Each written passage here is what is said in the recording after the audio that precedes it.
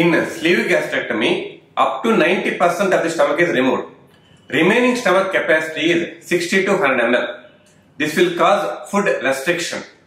But the main cause of weight loss or diabetes remission is not due to food restriction or malabsorption. It is due to hormonal, genetic and physiological changes. Removal of upper part of the stomach results in reduced hunger hormone Ghrelin. So hunger comes down in spite of taking less food. This Ghrelin acts against insulin. When Ghrelin comes down, insulin acts very well. Stomach emptying is rapid.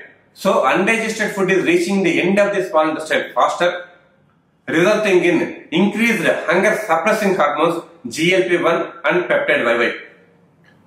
So hunger comes down further. These GLP1 and Peptide YY hormones increase insulin production, reduce insulin resistance, leading to normalized blood sugars. Like this, there are more than 200 hormonal changes and more than 5000 genetic changes. Fat set point is lowered because of these changes, leading to long-lasting weight loss. Insulin production increases, insulin resistance comes down, leading to long-term diabetes remission. If you are suffering from excess weight or uncontrolled diabetes, if you want to check your eligibility for laparoscopic sleeve gastrectomy, please consult. For regular updates on bariatric and metabolic surgeries and healthy lifestyle, please subscribe to my YouTube channel at the rate of DRVAMAR. Thank you.